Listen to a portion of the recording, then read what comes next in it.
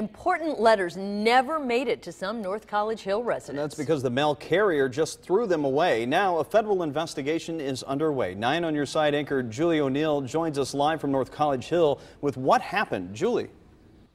I am in the back parking lot of North College Hill Elementary School. This is the dumpster. You know, we're told young in elementary school, never assume anything. But it sure does appear a mail carrier took his entire day's worth of mail and pitched it right into this dumpster. According to the principal, a custodian found it this morning, bundled together, unopened according to address, and not just junk mail, but first-class mail that should have been delivered to homes nearby. Neighbors tell me there were a couple of days last week they didn't get mail, which was being delivered by a new guy. I think it's ridiculous that they throwing mail away like that. You know, people need their mail, got their money in it, all kind of things. My daughter said he'd seen a dog chasing a brand new one down to like Wednesday and Thursday, a brand new mailman. Dogs chasing him. Maybe just said I quit.